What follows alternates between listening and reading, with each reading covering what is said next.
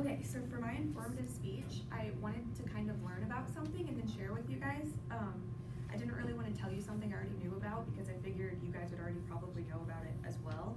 And I didn't want to bore you with things you already knew. So I took a topic that I knew about and didn't know much about it. So I decided to do my speech on Halloween and what it is, how it began, and how it's celebrated all over the world. I actually was gonna go to Walmart and get like a witch's hat to wear for you guys, but they were out, and we had bunny ears, and I thought that was more Easter related, so I didn't do that, but I just wanted to tell you guys that. So Halloween, according to Merriam-Webster Dictionary, is October 31st, and it's celebrated when dressing up in disguise, trick-or-treating, and displaying jack-o'-lanterns in the evening. How it began is actually pretty interesting. It was in the 1700s, and it was a Celtic paganism tradition in the British Isles, and they believed for whatever reason, on that day, October 31st, that spirits and ghosts would come out and need to feast.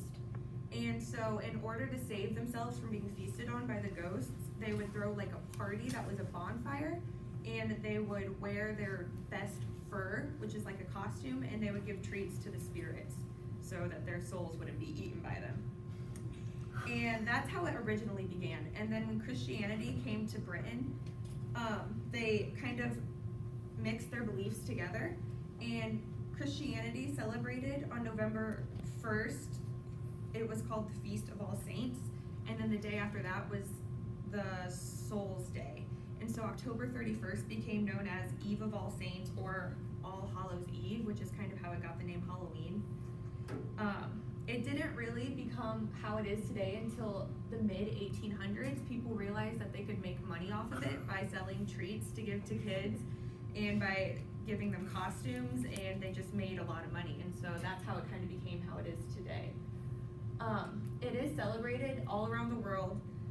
Just from personal experience in the United States, it's celebrated mostly when we're kids. We dress up with our friends and go and get as much candy as we can from our neighbors or wherever. And kind of when you grow up, you still dress up, but it's kind of just like partying. And I'm pretty sure that's how it's celebrated all over the United States. A few other interesting ways to celebrate I found is in Mexico. It's called Dia de los Muertos. It's Day of the Dead, which you guys have probably heard about that. It's a pretty popular thing. They paint themselves as skeletons, and they honor their lost ones, and they offer them treats like sugar skull cookies and tequila. The next one is from Italy, and it's kind of creepy, honestly.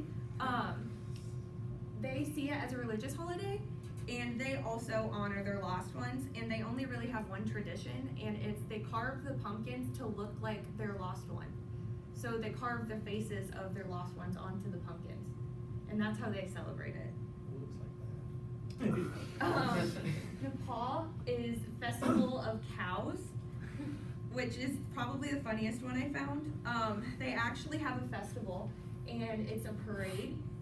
And in the parade, it's families marching, and it's the families that had lost somebody that year. And the families march, and they have cows that follow them.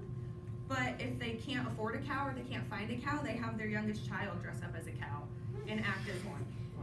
And that's how they celebrate Halloween. So to sum everything up, it did begin pretty early, but it didn't become what it is until the 1800s, and it's still celebrated all around the world in many different ways. So that's Halloween.